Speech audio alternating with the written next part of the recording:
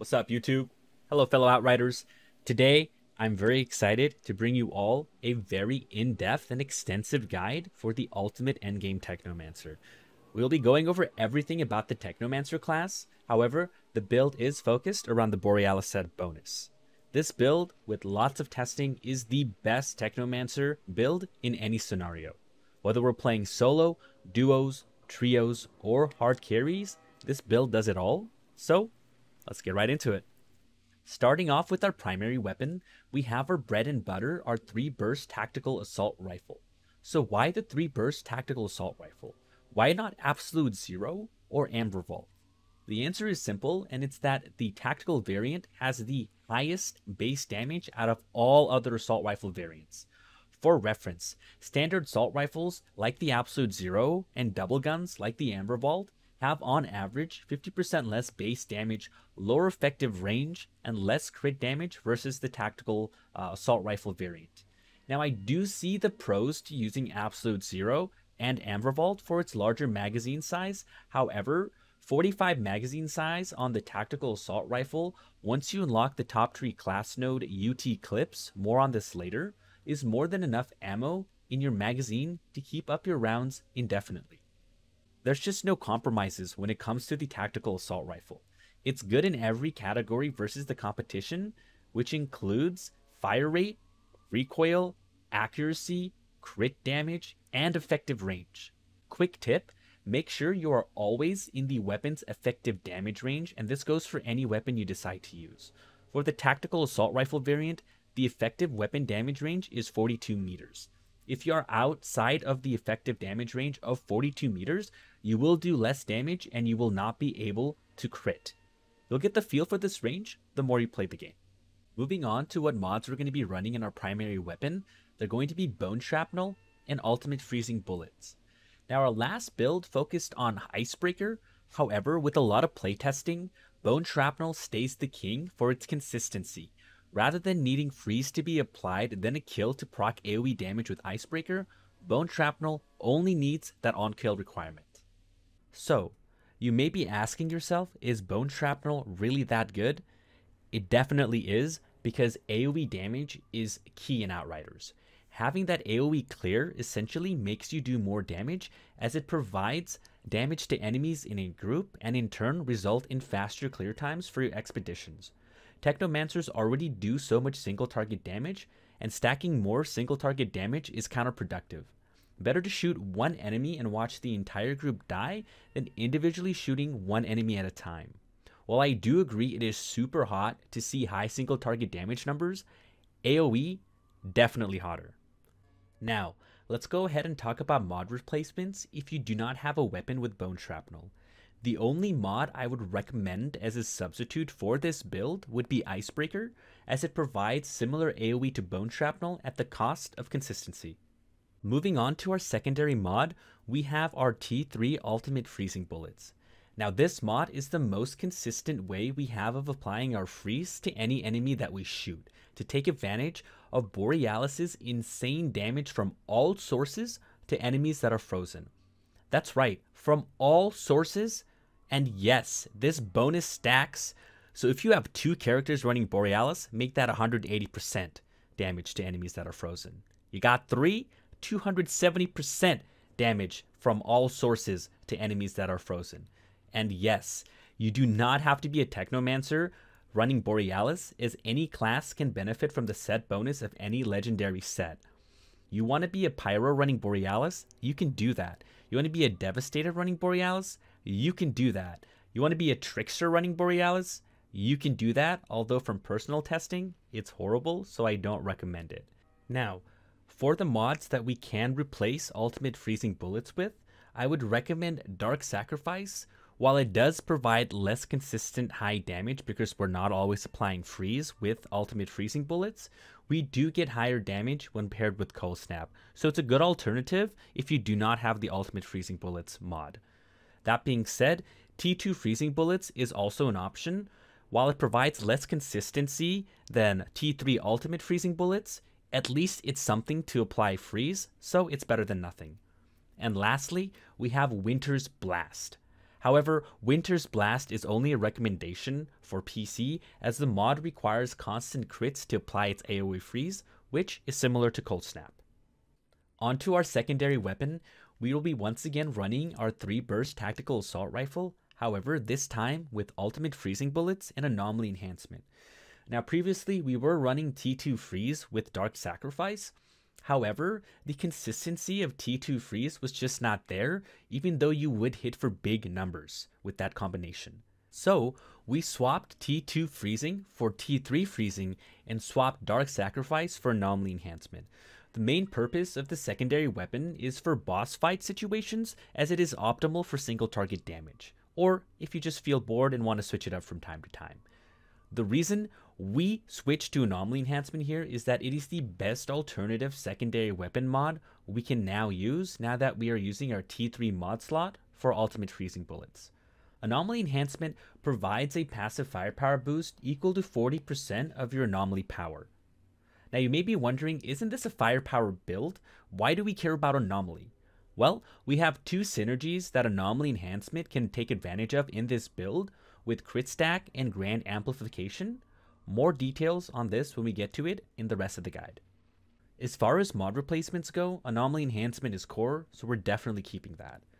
The same mod replacements for T3 ultimate freezing bullets applies here in the form of Dark Sacrifice, T2 freeze, and Winter's Blast. Lastly, for our weapons, we have our pistols.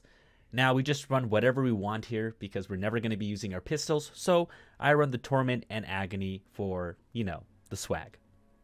Let's go ahead and move on to our gear. Remember, the stats we want on all of our purple gear that is not a part of the Borealis 3-piece set is to always include bonus firepower, close range damage, and long range damage, as they are the best stats for a firepower Technomancer. Please also remember to upgrade all of the shards on every piece of your gear, including your weapons, as this will provide free additional stats which will also increase your damage.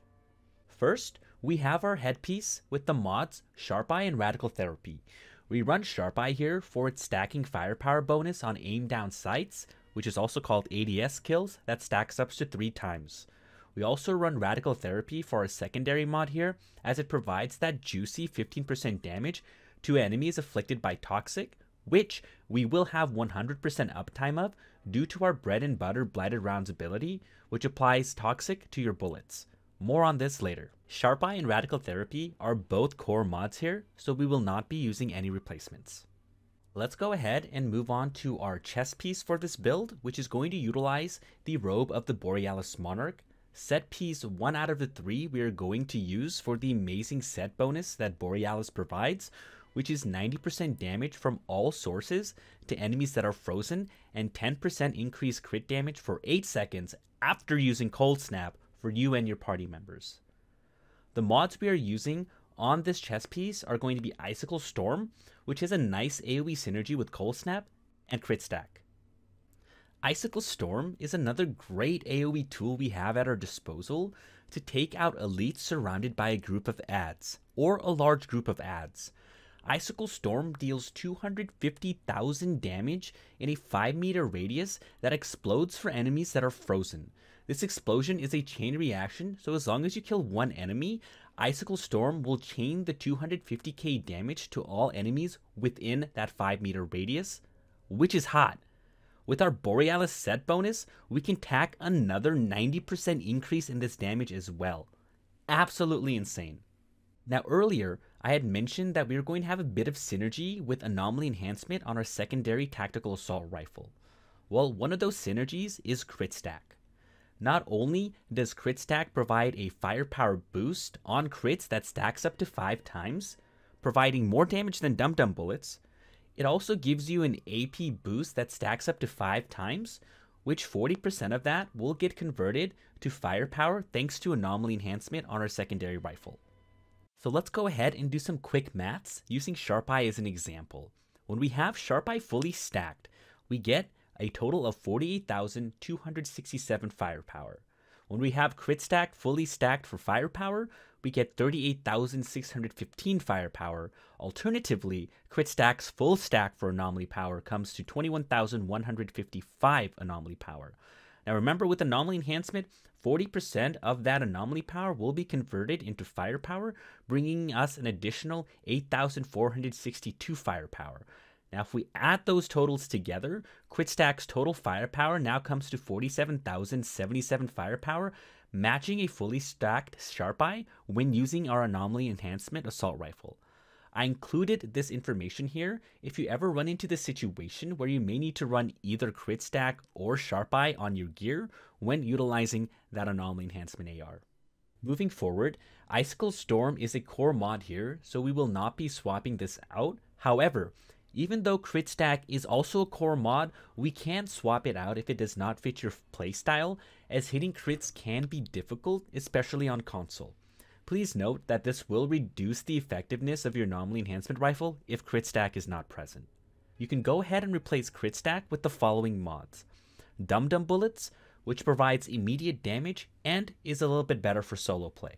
Splash Boost, which provides more AoE damage but less single target damage. You can also go a defensive mod like Perseverance Shield, Damage Absorber, Mitigation of Death. Quick note about Mitigation of Death, however, it works, but it is not recommended to use alongside Critstack due to an interaction making Critstack not work consistently if both mods are present. Next, another replacement is Aura Force, which I decided to include even though it is a bit niche and only used for speed running, but I thought I would mention it here anyways. Primarily, we use Aura Force to buff our pyro so they can full clear, and as a bonus, it also actually provides us with additional anomaly power that gets converted into firepower due to Aura Force giving us additional anomaly power on crit kills. Second to last, we have Trick Up the Sleeve as another mod replacement for Critstack. So why Trick Up the Sleeve? While we do have an ammo on kill mod with Toxic Lead in this build, which we will get to on our boots, Trick Up the Sleeve is core mod to replace Critstack with when you are playing off host. When you are playing off host in this game, there is a desync issue where anytime you shoot enemies with blighted rounds, sometimes the toxic will not apply before the kill, making the Toxic Lead mod inconsistent as it only gives you ammo back on kills for enemies inflicted with toxic. However, applying both Toxic Lead and Trick Up the Sleeve solves this issue off host and consistently provides you ammo back on kills, as Trick Up the Sleeve provides an additional 30% ammo back on kills without needing toxic being afflicted as a requirement. So if you are playing off host on Technomancer, please use both Trick Up the Sleeve and Toxic Lead. Last and definitely least, we have Spare Mag. This is not something I would personally recommend to run as a replacement for Critstack, because Trick Up the Sleeve is just that much better overall. However, Spare Mag can help you out if you feel like you're struggling to keep rounds solo or as host in a group setting. If you're losing rounds due to not getting a kill, it is worth it to swap to Spare Mag to keep maximum uptime of blighted rounds. Let's go ahead and move on to our waistcloth of the Borealis Monarch, which are our pants, set piece 2 out of 3 for the Borealis Monarch set. The two mods we're going to be running here are going to be Bloodlust, for the same reason we like Sharp Eye, because it is a great firepower stacking mod, and we're going to keep the mod that comes on these pants, which is Freezing Boost, as it gives 15% more damage to enemies afflicted by freeze. These are both core mods, and I do not recommend any replacements. Transitioning to our gloves, which is one of the harder set pieces to find for Robe of the Borealis Monarch, and will complete our 3-piece set. The mods we're going to be running on these gloves are Captain Hunter, which provides 25% damage to elites, and Shatter, which comes on the gloves, which provides 25% damage to enemies afflicted by freeze, so a better freezing boost. Quick tip, Alpha Preferos also count as elites and benefit from the Captain Hunter bonus. Again, both of these mods are core to this build, and I do not recommend any other replacements. The last piece of our gear, we have our boots, where we are running Euthanizer and Toxic Lead.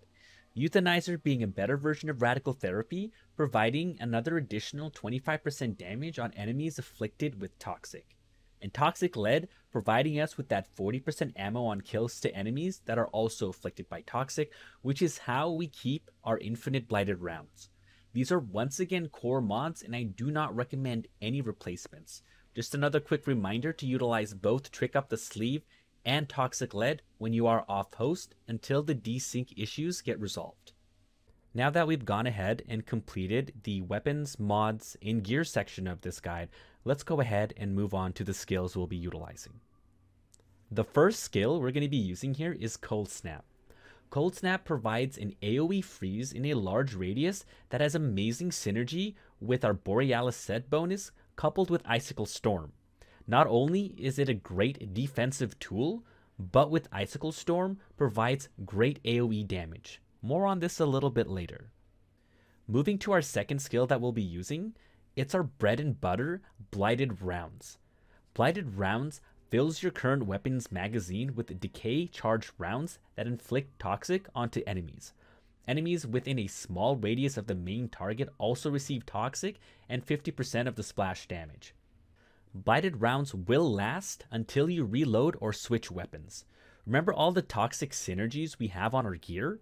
It's all thanks to Blighted rounds that we're able to spec so heavily into those synergies. Free toxic application that has 100% uptime as long as you're good with keeping your infinite rounds is amazing to have. You'll see when we move to the class tree section how much more toxic synergies we'll be able to stack on thanks to Blighted rounds. Quick tip, Blighted rounds also ignores enemy armor. Our last skill we're going to be running with this build is going to be Blighted Turret. Blighted Turret deploys a turret that inflicts toxic onto enemies.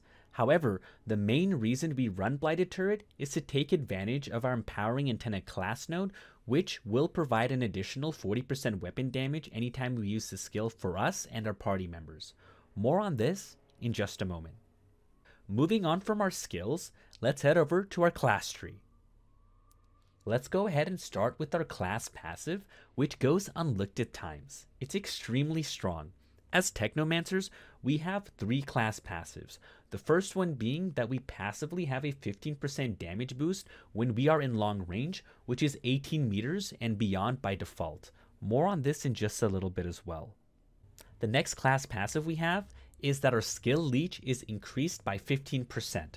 With our current firepower build, this one won't be as beneficial to us, as the only skill we are using here that can utilize this is our Blighted Turret. And the heal you get back from Blighted Turret is not consistent, as we only use Blighted Turret for its 40% damage increase as I mentioned earlier, and again, more on this in just a little bit. Moving on to our last class passive is what makes Technomancers be able to do so much damage but still have great survivability. We have one of the strongest class passives for survival, increasing our weapon leech by 15%. You know how people say that the best defense is a great offense? Couldn't be more truer for Technomancers here, as any time we use our weapon and deal damage to an enemy, we receive health back. 15% of our weapon leech we receive as health.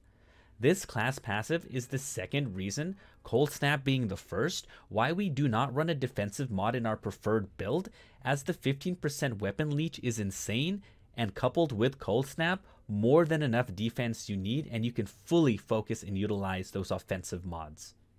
Now that we've gone ahead and covered all 3 of the class passives, let's move on to the class tree.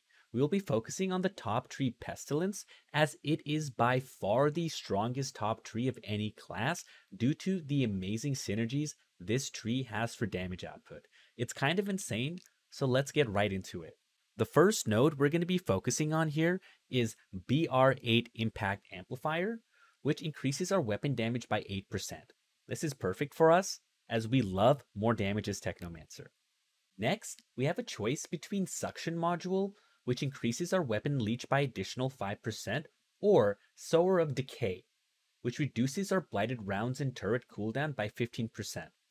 We definitely choose Suction Module here, as having an extra 5% weapon leech brings our total weapon leech to 20%. So why don't we go with Sower of Decay? As this is an infinite rounds build, the goal is never to lose Blighted rounds, so it doesn't make sense to run Sower of Decay for that additional 15% of cooldown that you get back if you ever lose Blighted rounds, and for your Blighted turret as well. The Blighted turret that we'll be using in this build already has a cooldown of 7.1 seconds, so you're always going to have the maximum uptime of the weapon damage bonus Blighted turret provides while using the Empowering Antenna node. Again, more on this in just a moment. The next node we're going to be taking is drill coding. We don't have a choice here, but we do need to take it to continue to the further nodes that exist for this tree. The reason we're not too happy about taking drill coding is that blighted rounds, when active, already ignores enemy armor, so this is a useless stat for us. Moving along, we're going to go ahead and take the next node, which is BLSTM Havoc Nexus. This node increases our critical damage by 15%. We love that. More damage, we'll always take it. Next, we're going to go ahead and go down to Exposing Toxic, which provides the vulnerable status to enemies anytime Toxic is afflicted. Since we afflict Toxic damage 100% of the time without blighted rounds as well as our blighted turret, we gain an additional 15% damage due to the vulnerable status. The next node we're going to be moving on to is Marked for Execution, which makes vulnerable afflicted on an enemy become 40% more effective. So what does this mean? This basically means that 40% of effectiveness of the 15% damage increase we receive from the vulnerable status comes up to 6%. Basically, this node adds an additional 6% damage when enemies are vulnerable, which is again all the time, bringing up our total vulnerable damage to now 21%. Nice, we love our damage boosts.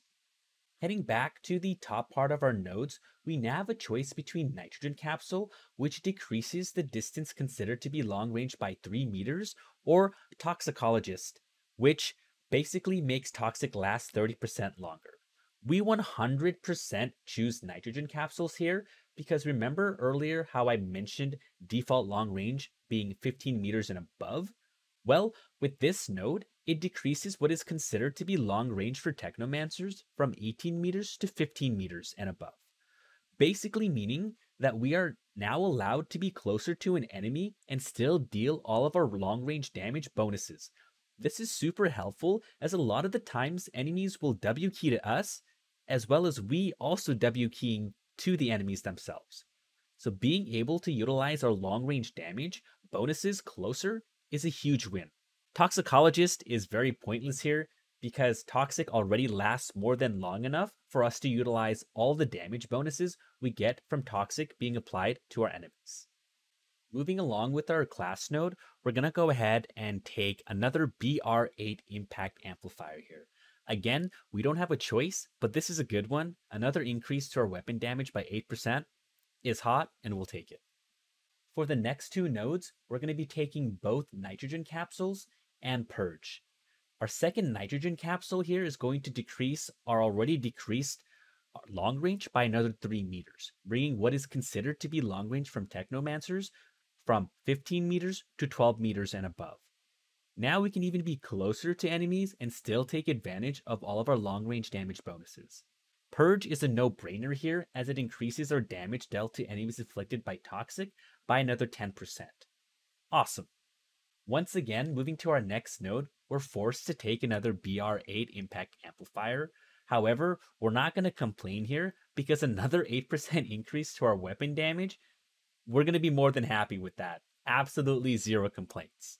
Moving up one node, we're going to go ahead and take Assault Master. This one is very self-explanatory. This is perfect for us since we are primarily going to be using our assault rifles, and this node provides an additional 20% damage increase to assault rifle weapon damage. More damage, great, we love to see it. For the next two nodes, we have a choice between Assault Adept or Sniper Adept. The choice here is really easy. Since we're not focusing on anything sniper, we're going to go ahead and stick with Assault Adept to gain another increase to our assault weapon damage by 12%.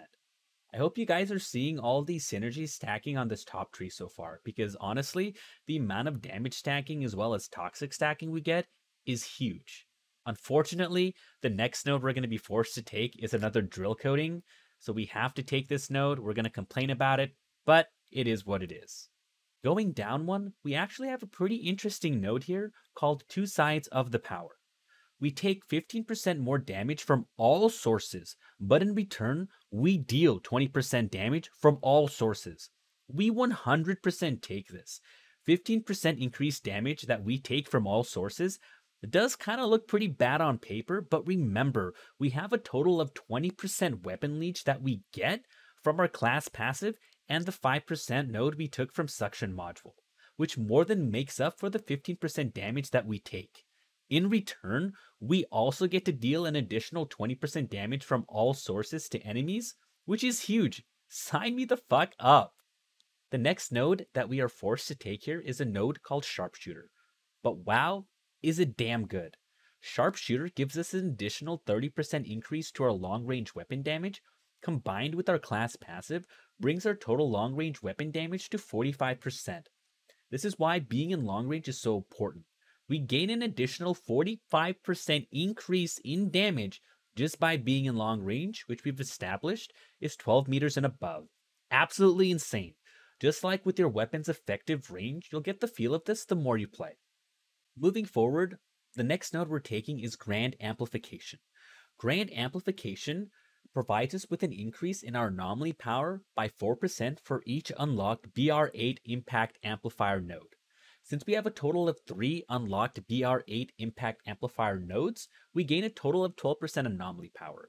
This is synergy number 2 for why we run anomaly enhancement on our secondary weapon.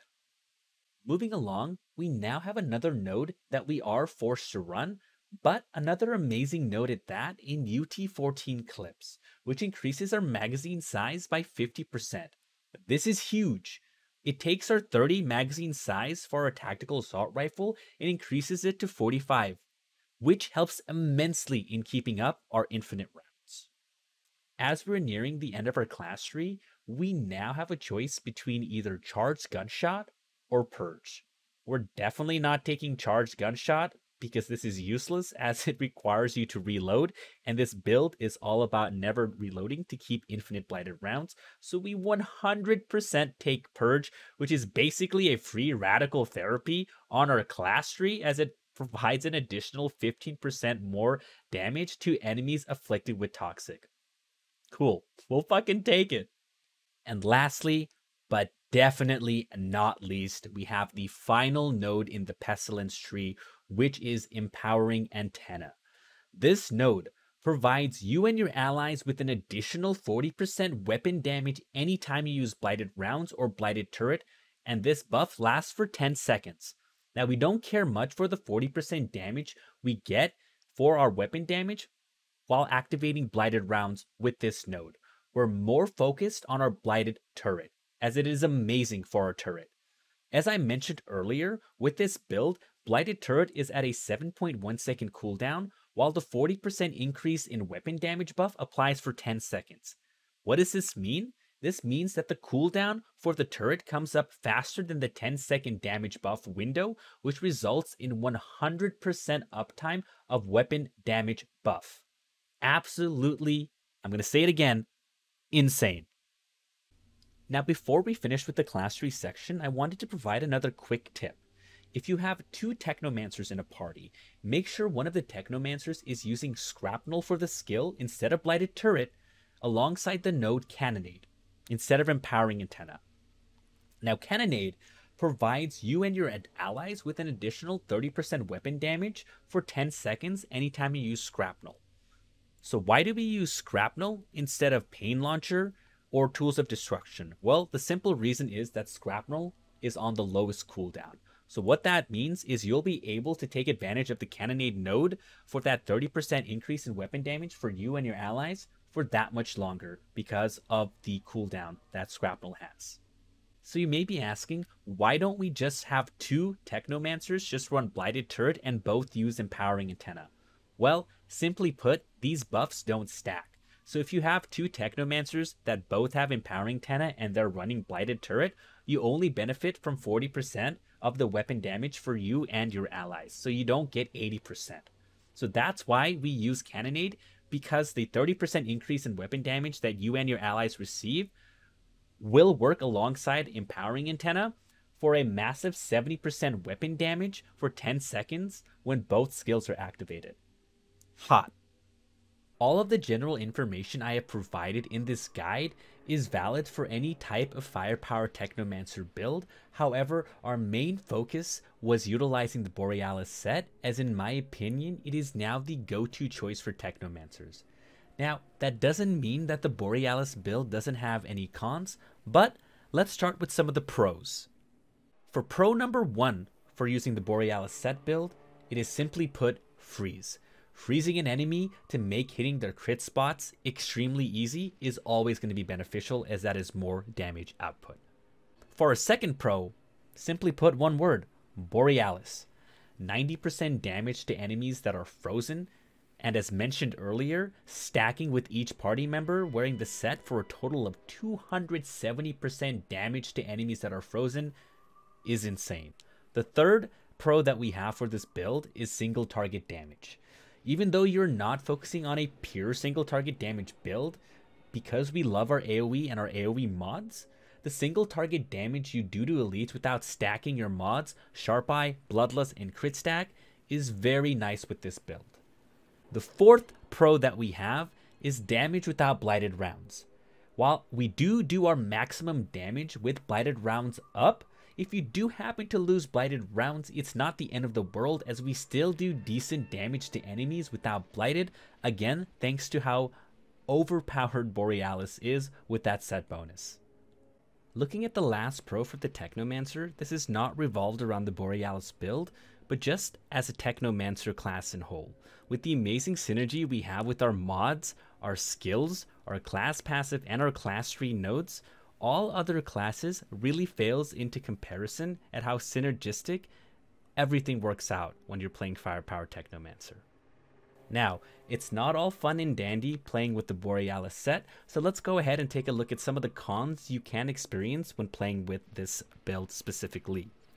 The first con we're going to focus on is Borealis still seems to be a little inconsistent at times. If you ever notice your damage being lower than normal, simply just unequip and re-equip the set and you should be good to go. For a second con, we're going to focus more on freeze.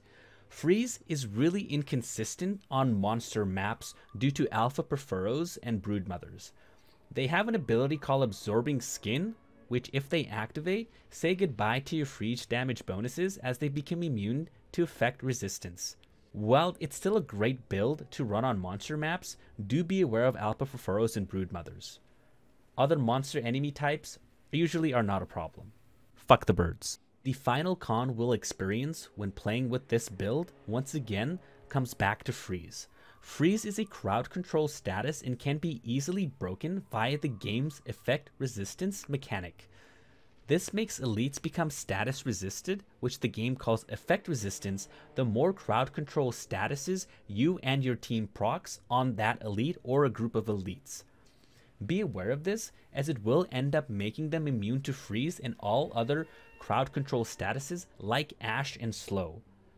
Because of this, we will take a huge damage hit when elites are in the immunity stage. If you're curious about this, you can find more information in the in-game guide. Now that we've completed our pros and cons section, let's go ahead and move to the tips and tricks section on playing Technomancer. This won't be too extensive, but will help players increase the class's efficiency. For our first tips and tricks, we're going to go ahead and look at tapping our assault rifle versus holding our assault rifle. Earlier, I mentioned that our tactical burst assault rifle is great in every category, including fire rate. Now you would think that the standard assault rifle would be better in this category, but you can't even tell the difference if you get your tap timing down just right. Let's take a look. The first example we're going to look at is when we're holding the gun versus tapping the gun.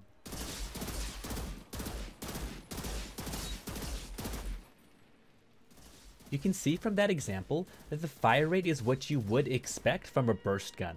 However, you can also see that the recoil is increasing after every hold burst, lowering our overall accuracy with the gun. Now, let's take a look at what it looks like and the benefits we gain when we tap versus hold and when we get that tap timing down just right.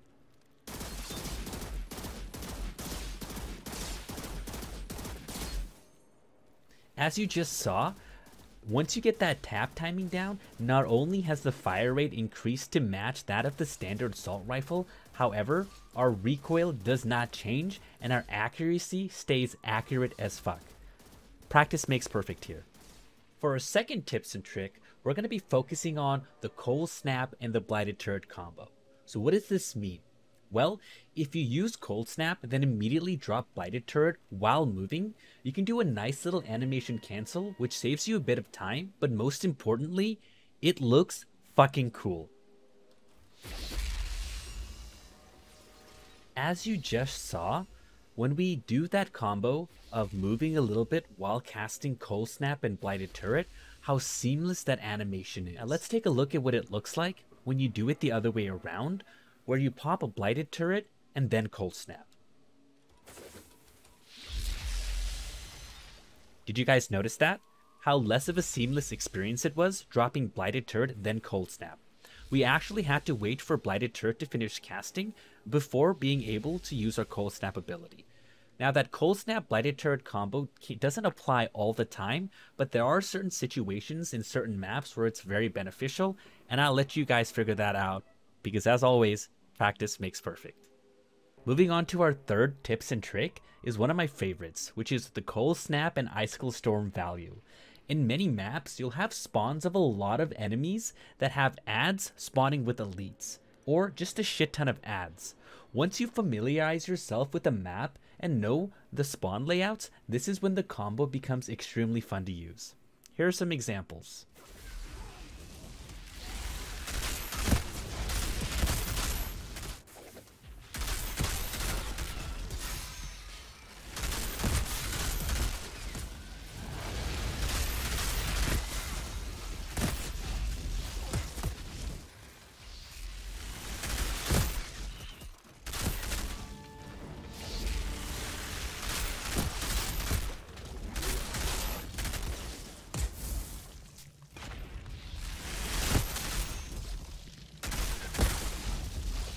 I hope you guys enjoyed those examples.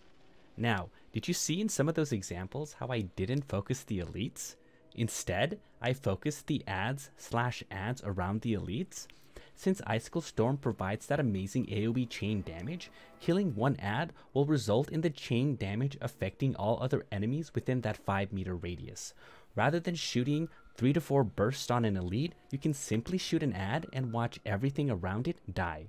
This is a bit more consistent in solo rather than duos and trios, since the enemy's HP pool is much lower, but that being said, still a fantastic combo to use when playing in duos, and in trios. Moving along, let's go ahead and take a look at our fourth tips and trick. This one is very simple, and that's to stay in long range. This one is pretty self-explanatory, and I won't be providing an example for this one, as you'll get the feel for long range as you play the game, similar to your gun's effective range. Looking at our fifth tips and tricks, we have a very simple one again, and that's to stack your firepower mods. It's always important to make sure you maximize your damage output by stacking Sharp Eye, Bloodlust, and Critstack. No example here again, as this is very straightforward.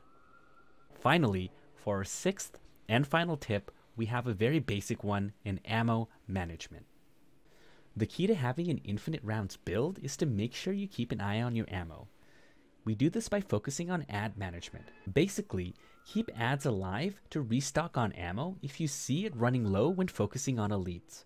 This will take some practice, but will become natural after putting in the time. Once again, no example here. You'll need to practice this so it becomes second nature.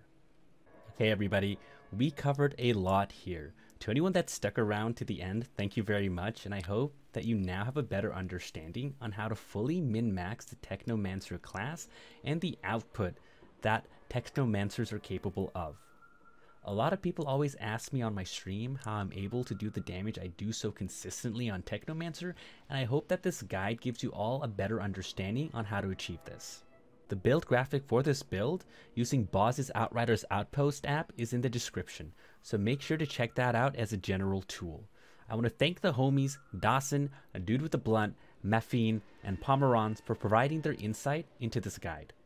As always, thank you again, and feel free to drop a like, comment, and subscribe if you enjoyed this content. You can also catch me daily while I'm streaming at twitch.tv/PlatoBear. I usually start around 7 p.m. Pacific Standard Time every single day. Peace.